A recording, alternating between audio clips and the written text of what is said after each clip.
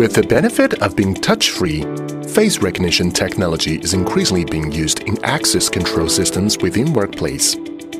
They are safe, convenient, and accurate. In this video, we will offer 3 tips to get a standard ID photo, ensuring an accurate comparison rate and quick access. Tip 1. Choose the right shooting distance and angle. You'd be surprised how much the shape of the face in a photo changes when you take a photo at different distances. A close selfie may lead to facial deformities or disproportion.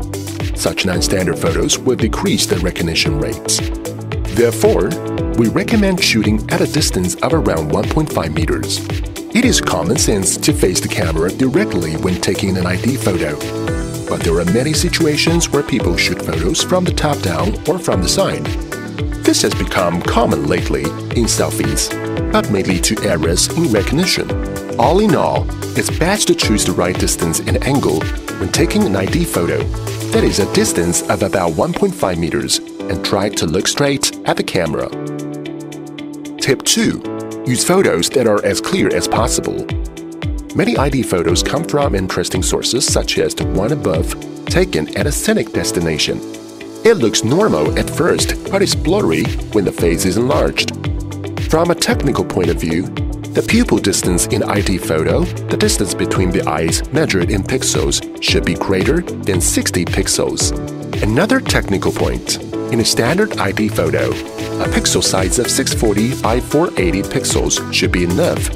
In other words, the file size of the photo should reach 150 to 200 KB in JPEG format.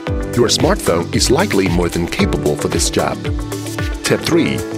Use photos that are as close to the real you as possible.